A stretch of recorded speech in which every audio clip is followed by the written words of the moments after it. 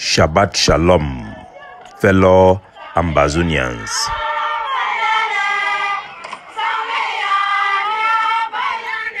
Today na Saturday number 24 day for this month of August 2024. My name na Capo Daniel, una own countryman. Una welcome to another episode of our daily podcast. This one na a program where it bring una the truth. It bring una important information, fact-based analysis for help we as we work for this journey to our freedom, to the independence of Ambazonia. My fellow country people them. September it come for start, na time we was school in need for go on. All thing it don't be ready for the people where they sell books them for Kumba, for Boya, for Victoria, for Limbe, for Bamenda. All are proprietary them. Mission school, private school, primary school, nursery school, mission school them. Some school them like St. Beat, Sacred Heart, Our Lady of Lourdes, their boarding school them, they are already prepared for receive students them. School could start for this September.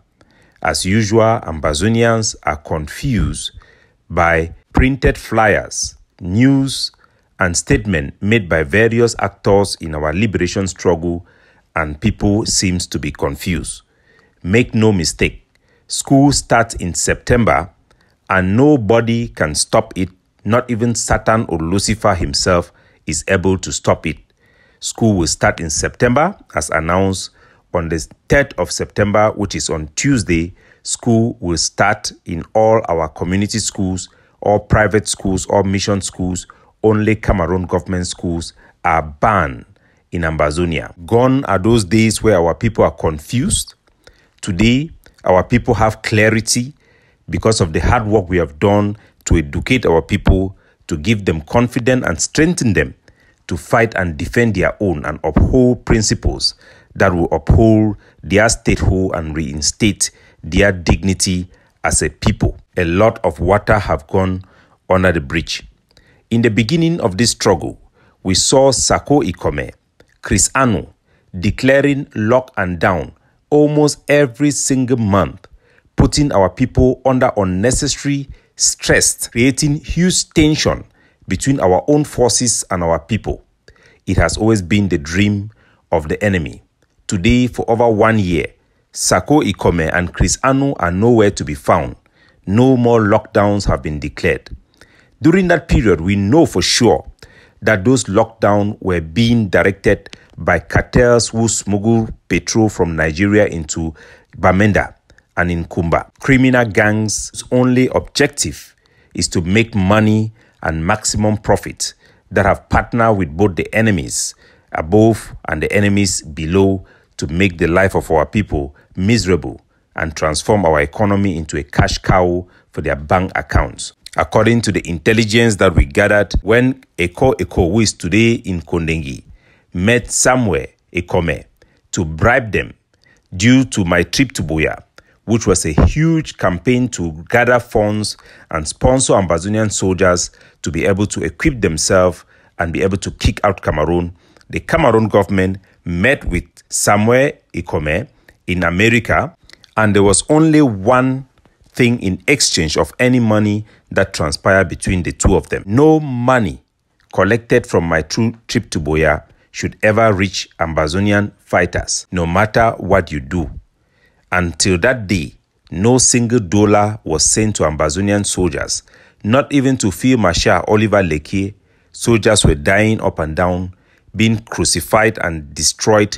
Soldiers who have come to the camp because they heard of the campaign of my trip to Boya were all slaughtered without any weapons to defend even themselves, let alone to carry out operations against La République du Cameroon.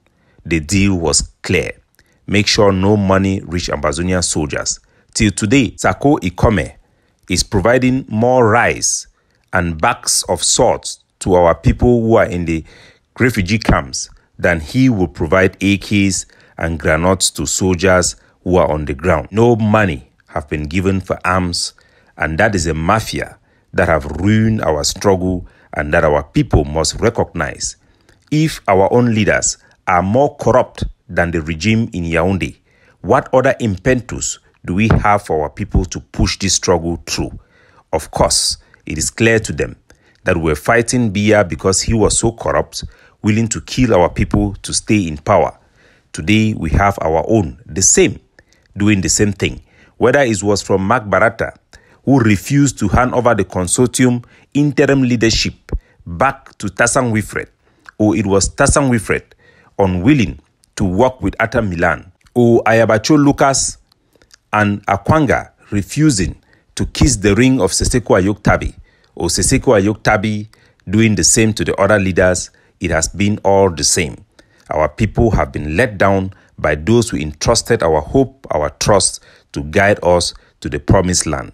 Ambazonians must shine their eye in ground zero, especially as we approach September, the resumption of school day. Today, Ayabacho Lucas, the short wicked man in Norway, have put out a letter stating that school will resume in October. Craziness. He is as mad and crazy like his idea to change taxi color from yellow to blue and white that has simply handed our people over to La Republique to the slaughter. As I speak today to you, ladies and gentlemen, taxi drivers who used to run Clando all over Bamenda are paying a huge price. They are being harassed, their vehicles are being seized every day, claiming they are obeying what Ayabacho is saying by changing their taxi color when they know that these are Clandos that have been using different colors to run around the town, running Bamenda Bengui, providing service for students who are in Bambili University. They are now paying a huge price. As I speak to you today, 2 more taxi have been burnt in Bamenda. Taxi that have even refused the Semak number plate. Their burns livelihood destroyed by this wicked short man called Ayabacho. Make no mistake, fellow Ambazonians, we must stand up for what is right, defend our interests from enemies within, whether be it the cancerous ones or enemies without. We must rise above our fears and do what is right. School start in September and nobody will stop it. I remember when the Ambazonian Fighters Commission of the Ground Zero group, they came out championed by the spokesman Bitakola. Last year or 2 years ago, they announced that school will not start in September, school will start in October. They actually declared that there will be a lockdown in Ambazonia for 1 month during the entire September. We know that they were not just doing that out of their own, but they were being pushed by people who want to set Ambazonian forces against our own civilians, giving them tasks that are impossible so that they will beat them in their own game. Today, where is General Bitakola? He is long dead by the same people who manipulated him, promising to give him money. That is how he found his death, because he was deceived by people to announce a date that is not comparable to the reality of our people or in line with what our educators on Ground Zero wants. It didn't take up to 1 year. Bitakola, who have survived this war for 7 years, was killed as a result of money he went to collect to people he believed were sponsoring him. Today, Ayabacho is setting up our soldiers on the ground the same.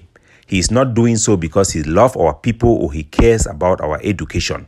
Remember, when I rejected Ground Zero command declaration that school will not start in September and there will be a lockdown and school will only start in October, when people like John-Ba Okoro came in to support them because of popularity, what happened? Ayabacho was standing beside me because me, Capo Daniel, I was the main person coordinating with our educators on the ground, with our parents on the ground, to do what was very critical and crucial for our people's identity, culture, by bringing back our students from the Francophone zones in Cameroon. I successfully, with a one-man soldier, campaigned to resume our schools, bring back our refugees who have run into French territory to be Francophonized. The impact of the Ambazonian students crossing the border into Douala, Yaoundé, Bafoussam was huge to support the economy and the educational facilities in La République du Cameroun. Schools were built on their back. Investment were made by Francophones to tap into these human resources that were flowing in the name of IDP. We reversed that trend with the opening of community school, working with our local schools to enable and create an environment for these students to come back. We are not even in a position to debate or change the date of school coming. In reality, our job is to facilitate the school of our people to bring them back from Cameroon, because there they spend money and they empower Francophones. The Francophones, it is their interest to sabotage the school system in Ambazonia, which is the envy of the war. It is their interest to sabotage it so that students will no longer come to Ambazonia for study, but they will be studying in La Republique. This year, 2024, for the first year in our history, Yaoundé have the highest number of students that registered to write our own Anglophone exams of GCE. What a shame. Those who are enabling the colonial master are the so-called hardliners, extremists amongst us that seeks relevance through any harsh means that punish our own people and destroy the very identity we set out to protect. School in Ambazonia, ladies and gentlemen, start in September. Nobody from here will stop it. Those Confucianists will do what they do best, confuse our people.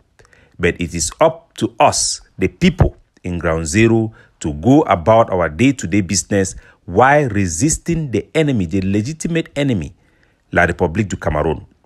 For any Ambazonian soldiers who will be derailed, be deceived, not to focus their attention on Cameroon government schools that are also struggling to reopen, all legitimate and genuine Ambazonian people who are resisting must focus their energy to stop Cameroon government school from reopening without a political settlement of this crisis. The attention should not be on our own schools, our own people, our own teachers in our community schools who are doing everything humanly possible to uphold the standard that we have set, that me, Capo Daniel, have set for our educators, which is no uniform, no hoisting of Cameroon flag, no singing of Cameroon national anthem in the morning, to uphold the resistance against the imposed identity and governance of Cameroon without concern or without consultation of the Ambazonian people. We must reject all falsehood. We must reject all manipulation for political gains and uphold the principle that keeps Ambazonian first. Ambazonian first, our people in Anglophone region first. Today, we have witnessed with sadness in our heart for the march past that took place in Manyu. And this is as a result of the actions of these extremists who have turned our own people against our own, make our people have a bitter taste of our own reality in resistance against Cameroon. They have derailed our struggle, they have punished our own people and make our own people celebrate the enemy. I'm going to play for you some of the videos that are coming out from Manyu. Listen.